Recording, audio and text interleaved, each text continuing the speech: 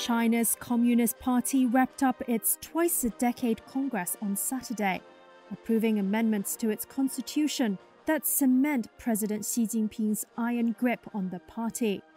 And in an unusual moment during the closing ceremony, China's former President Jintao, seated next to Xi, was escorted off the stage. It's not immediately clear why he was escorted out, who appeared to resist leaving as stewards led him away. Xi is poised to clinch a third five-year leadership term as Party General Secretary, breaking with President and solidifying his place as China's most powerful ruler since Mao Zedong, the founding leader of the People's Republic.